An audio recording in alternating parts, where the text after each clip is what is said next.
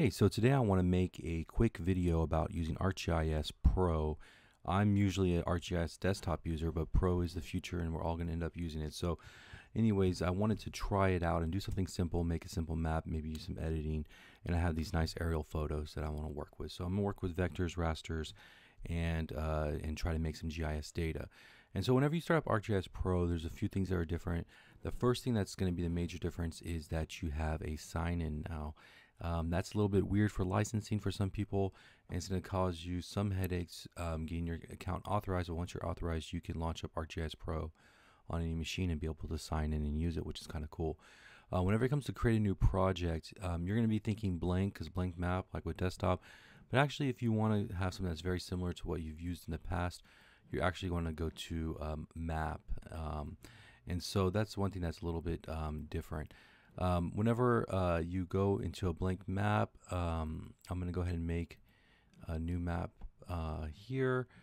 And so let me just get this going, new, and I'm going to just call this UF Arc Pro test.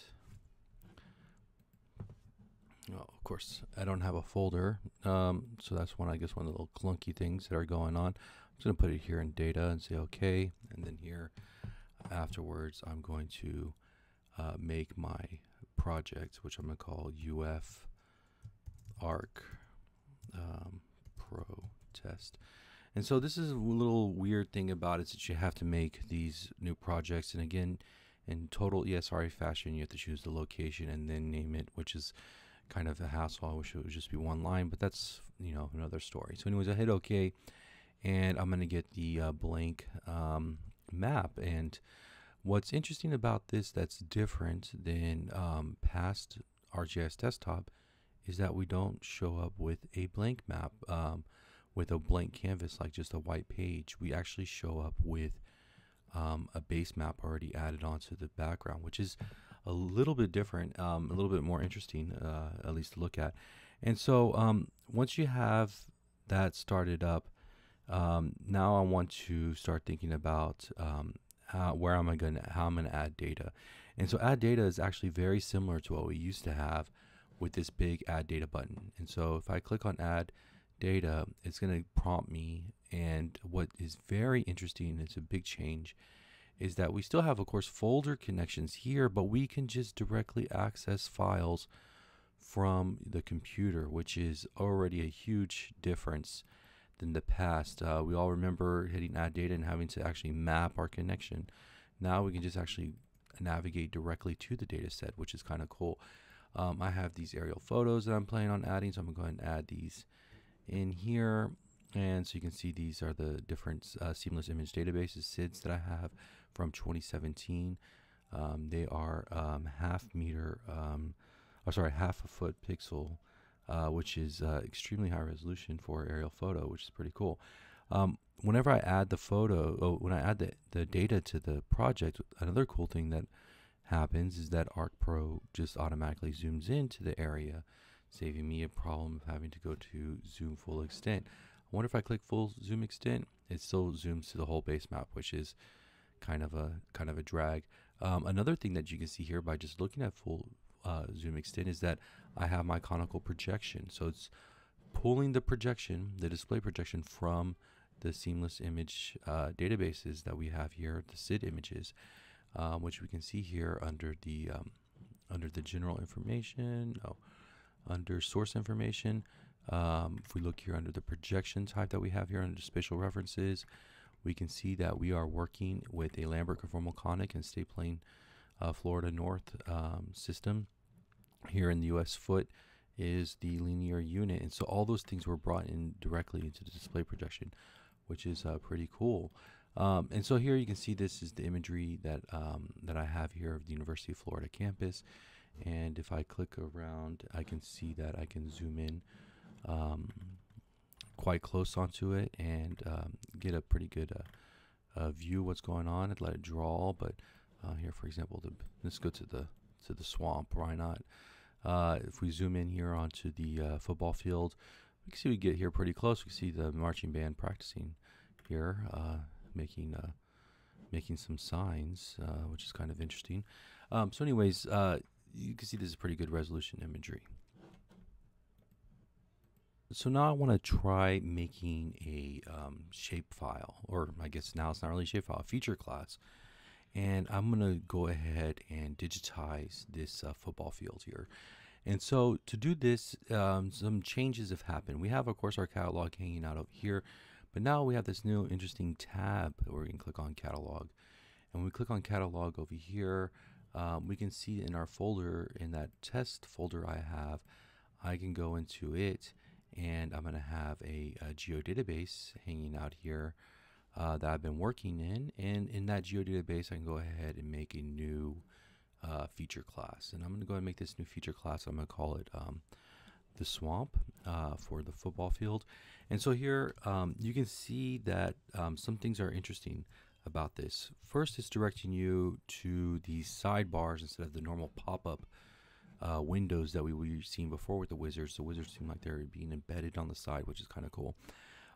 Also, what it's really doing is that it's queuing up a geoprocessing statement that's going to be put into the engine for it to run. So now we're actually kind of putting in the different parameters that would show up into what would look like a Python script actually. So if we go here and we finish and execute the tool, we can see this runs in the background in some kind of geoprocessing wizard, which is geoprocessing engine, which is I think pretty cool. So this is some things are changing. This might be due to the 64-bit native environment that ArcGIS Pro is in. And so if we go back to the next tab, you can see here it was completed successfully. So we can actually see here the information, the parameters we use, the environments, here's the messages, so forth. Let's see what we do if we click on there. Yeah, so it just exports, it just outputs the window so we can check it out. If I go back over to now the map, I can see that it added the swamp layer onto my table of contents.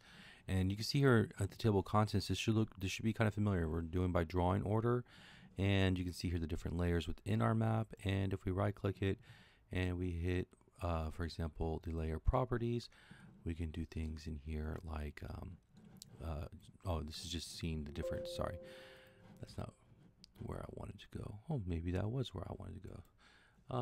Oh, here, symbology. So if I click on the symbology tab, you can see here I have all these options for the symbology, and it has here some different, built-in symbols, of course, out of the gallery. I don't think they're going to have athletic field. Oh, sports turf, interesting. Okay, so let's go use that. And so if I use that as my symbol, that will let me change this swatch here. And so I can go ahead and digitize. I think digitizing is something that has been a kind of interesting change in ArcGIS Pro. The editing session is a lot more seamless. So as opposed to going in and having to make the editing toolbar and start editing, now we have an editing tab on the wizard. And whenever we start editing, we just simply hit create, which is a little bit more, I think, straightforward. And whenever I click create, I still have the options here for saving and discarding. But you see here on the create features, this tab shows up where I can click on the swamp. And then I'm going to have here the different options for editing. And so if I go through here, I can start tracing out the field. Okay, so let's do that. And done. Okay, and so now I've made an edit. I created a shapefile. Sorry, I had to get the new terminology, a feature class. And so here is now our new instance of a feature class. Let's go ahead and do the baseball field. Why not? They're the national champions. So, sorry, I messed that up, so I'm gonna cancel that one. So anyways, I want to go over here, zoom into the baseball field, and I'm going to go ahead and also digitize the baseball version of the swamp. Why not? And so here I'm making my second instance of a feature class. And so now if I go, of course, into my attribute table, I'll see here I have two different polygons. One is the baseball field, the other one is the football field. I'm wondering, okay, so I still can't add a field without stopping the editing session. So here, let's go ahead and save the edits, and then I'm gonna hit yes, save. And once that edits are saved, I should be able to add a field. Yep, that's true. So I add a field, and here I'm gonna call the field, let's see here, current layer. Oh, so it's still loading the fields. Okay, so I have here field name, alias, and so I'm making a new field here, and I want to call it type of sports. Why not type? And then I'm going to have that, of course, not be a long. I don't know why this is freezing up on me. This needs to change, and I need this to be a string or a text. So here, the text and string are the same. So if I hit text, I go ahead and say create new field. It's all done. Okay, so I accidentally created actually a second field that I didn't want to create. Hold on, let's do area.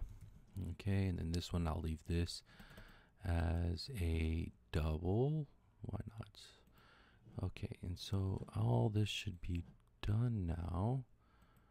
Let me see if I close this. Is that enough to make it? Are you sure you want to close this all? No, I don't want to do that. Oh, I have to click save. Okay, of course.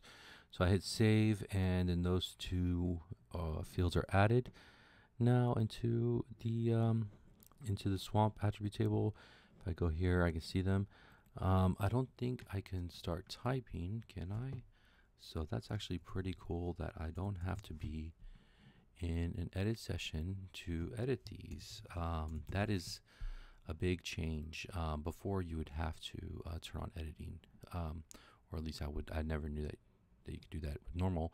And then let's see here for calculating the area, and let's try here, calculate field, area, the Python expression, okay, and I want to say that area is equal to the area. Let's see if that does it. Let's try it. No, expression is valid. Let's run it and see what happens. So did it do anything? It didn't do anything, so I must have done something wrong. Well, let's see here. So calculate geometry is gone, and now they have calculate field. And so obviously I'm doing something wrong here. Area is equal to shape area. Let's try that one. Run, and yes, so that worked. And of course, only calculated the one that I had highlighted. So I have to clear my my selections if I want to be able to calculate both of them. And so if I go here now and run that calculation again, and again we're going with shape area, and area equals to shape area, and run that. Let's see, let's get those. Nice, so we have both of them. So we can see here the baseball field is actually a little bit bigger than the football field. Let's see that visually, I guess. Yeah, interesting. So anyways, that's how we work with this. So now I have this, of course, is located in my geodatabase, and I'm going to hit save and save all my edits. Good.